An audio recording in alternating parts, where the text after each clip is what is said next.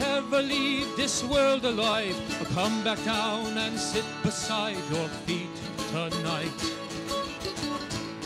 Wherever I am, you'll always be more than just a memory. Well, if I ever leave this world alive.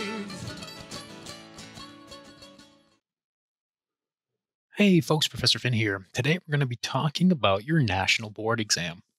Now, at the several institutions I teach at where I am doing some sort of board prep, or we're getting ready for your exit courses, I will discuss in depth with students how and what you should be doing in preparation for your board exams. And arguably, I either get good results or I get bad results.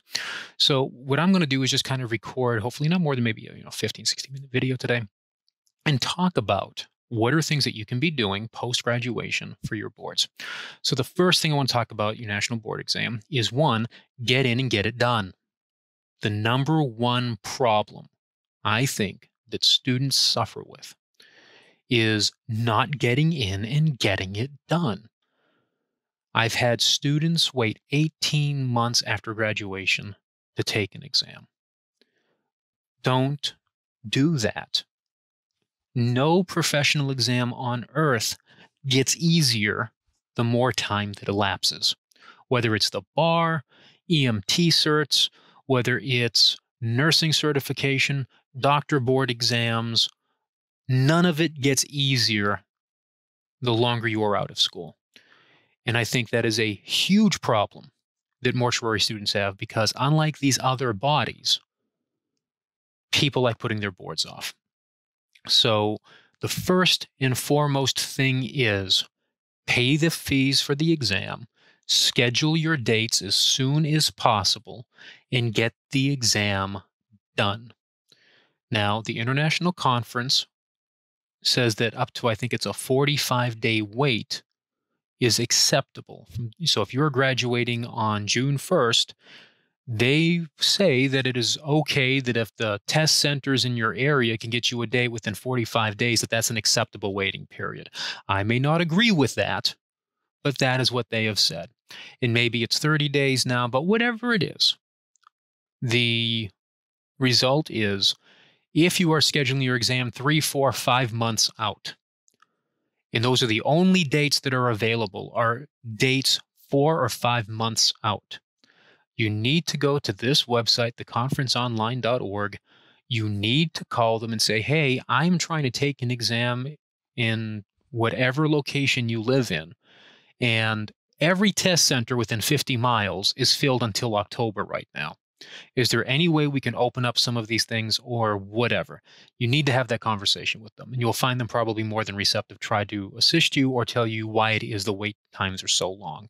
And that comes from their mouths. Okay, that is something that they have told the educators at the annual meeting of the American Board of Funeral Service Education, that if you have these, several month waits, please let us know so we can contact the exam vendor, and then they can try to open some dates up at different locations.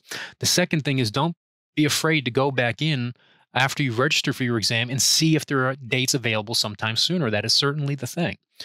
Now, when I graduated mortuary school back when dinosaurs roamed the earth, I was eligible to take the boards in my final semester of study if all other work for graduation was completed.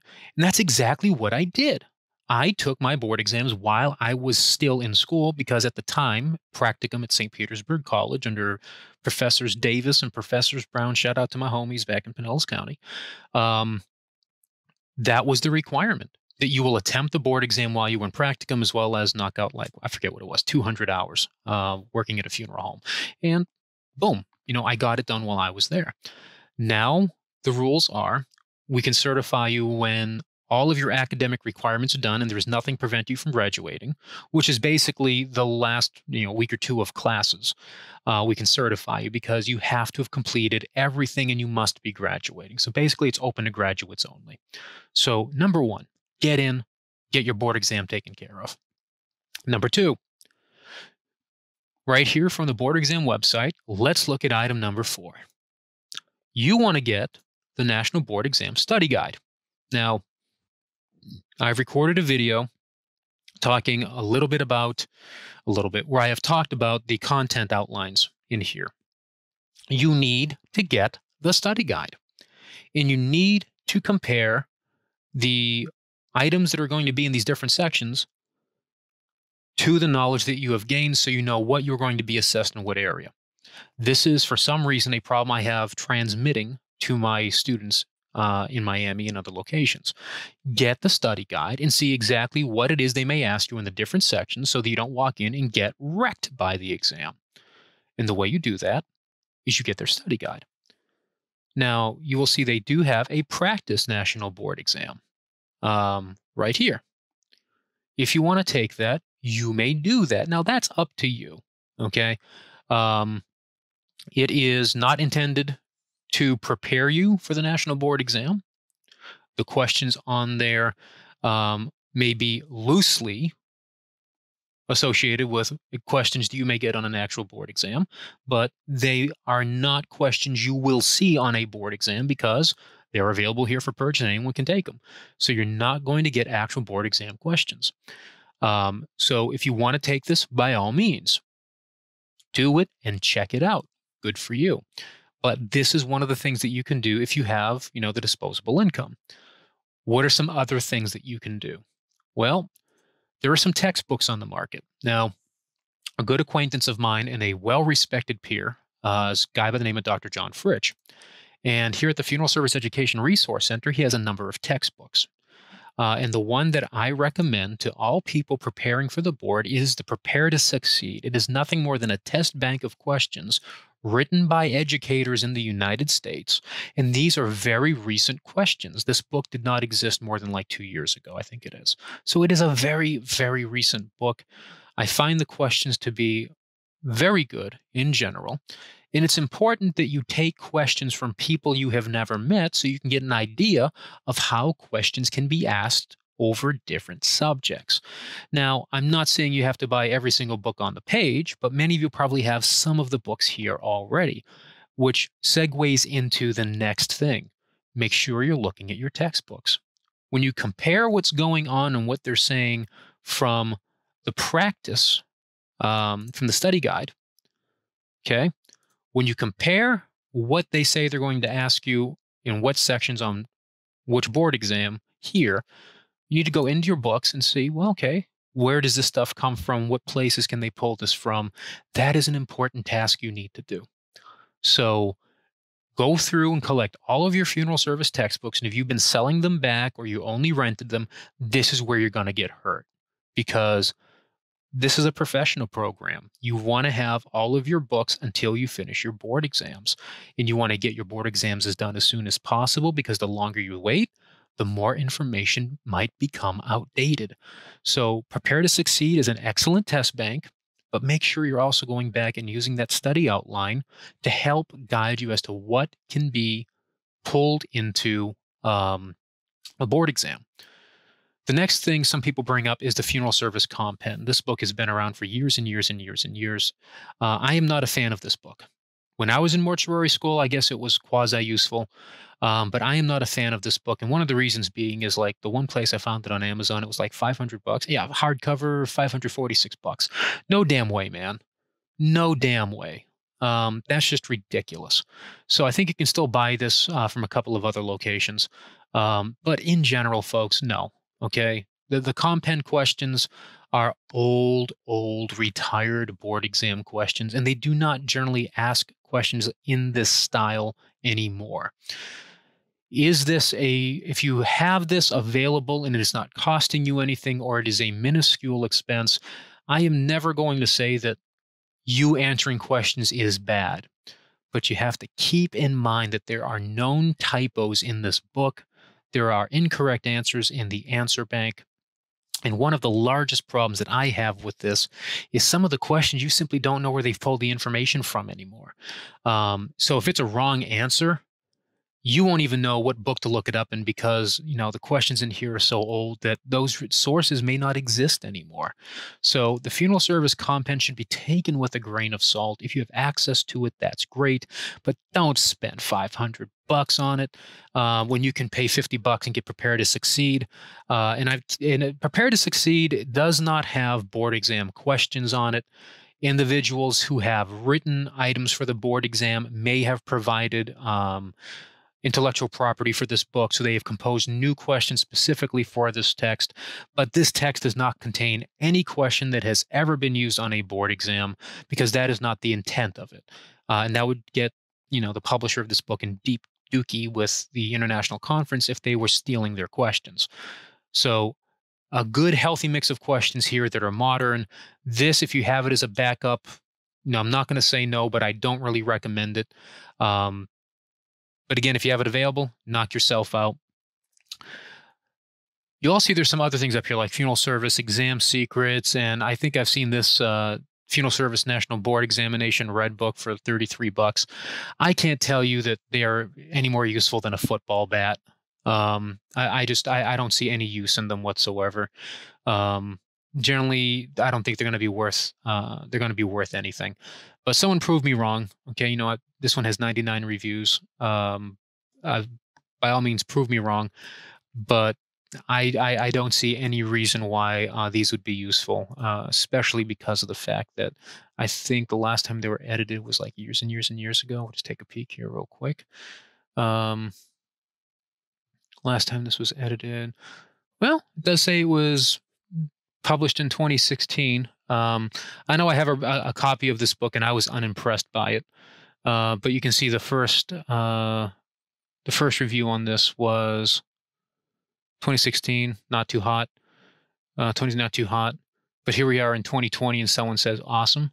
2015. So jury might be out. I'm not a fan of it. I have an older version of it. I'm not a fan of it.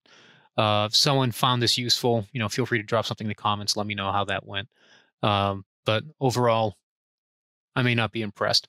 If you got the $33, I'm not going to say no for $33. Check it out. So what else can you do? Let's go ahead and close. So here we are at the MDC Blackboard website. If your school provides you resources, especially those of you who have, for instance,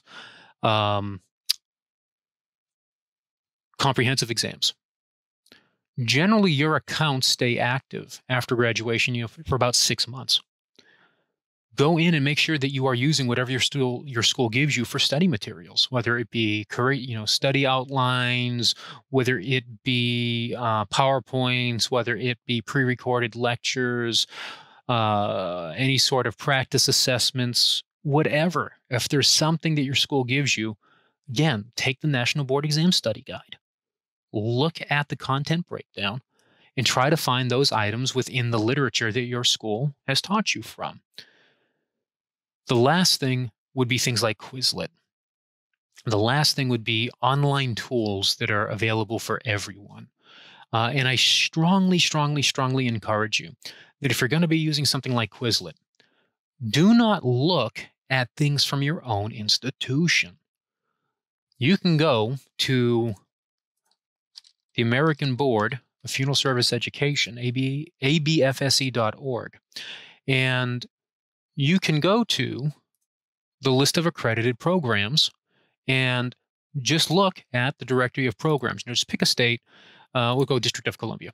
And we have your University of District of Columbia Community College Mortuary Science Program. Go on to Quizlet and see what they have.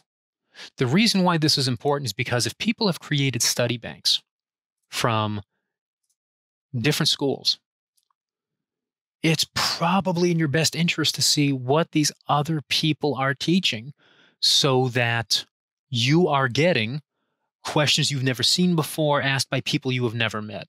Again, the goal here is to expose you to as many things as possible. So if you are going to go on Quizlet, look at other schools and see what their students have posted, because that may trigger something. Oh, I've never thought of that. Let me go check that out. And that may assist you in finding some of these deficient areas. And one of the last things that you have is if you have someone like myself who has a channel that wants to create content to help you, by all means, send us an email, post a comment. Hey, why don't you talk about this, whatever it's going to be, because of the fact that we may be able to address some of those things. So why is this video here? Well, because earlier today, I got an email from a student from the Dallas Institute of Funeral Service, where I teach now and then, thanking me for, all the fun and giggles for the classes they took me for, and was saying that, he passed his final comprehensives and he finished his degree and now is going on the board prep. And I said, well, good luck with that. If you find you need something after the fact, by all means, reach out, let me know. And his question was, well, yeah, now that you mentioned that, how about, what is the best way to approach this? And the best way to approach this is for me to make a video to talk about this so that later on, if he wants to come back and he wants to listen to it, he's able to do it. If someone else wants to listen to it, they can. And if there's a question, they can post something in the comments, and here we go. So, one, thank you to the student for asking the question, because, they want to succeed and they want every possible advantage to succeed. And two, thank you for, giving me the idea to talk about this, maybe the impetus to get this done today rather than a couple months from now, so that this item is out there. So folks, like, share, subscribe, share this video with your fellow graduates of your institutions. Let them know that if you do have questions that, that I'm a resource. And I am not opposed that if enough of you want something, that maybe you can do like, a Twitch stream or something like that, where we talk about the subjects that are there. It's not just kind of this, oh, Professor Fink can lecture on it and post a video whenever we want. My time permitting, I'm happy to always jump in there and, do something live. So I love interacting with people. So folks, stay safe, stay healthy. We'll see you next video. All my memories gather round her, miner's lady, stranger to blue water, dark and dusty, painted on the sky, misty taste of moonshine, teardrop in my eye, country roads, take me home to the place I belong, West Virginia, Mountain Mama, take me home, country roads.